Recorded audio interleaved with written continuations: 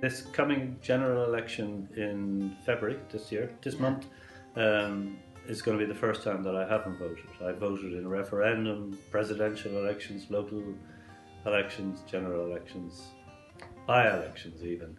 So this is going to be quite a new thing for me, not voting. The thing really is just a game, and I'm fed up playing it.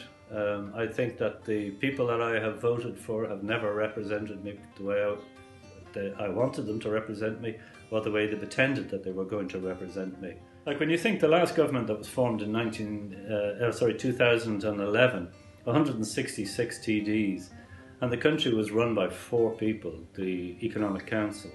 Now, really, they should have just sent all the other deputies home and said, look, you can have another shot in 5 years' time, but go back to your jobs, your teachers, your lawyers, or whatever you are, and go back and do that, because you really are not going to have any contribution to this whatsoever. I think that the electorate here were,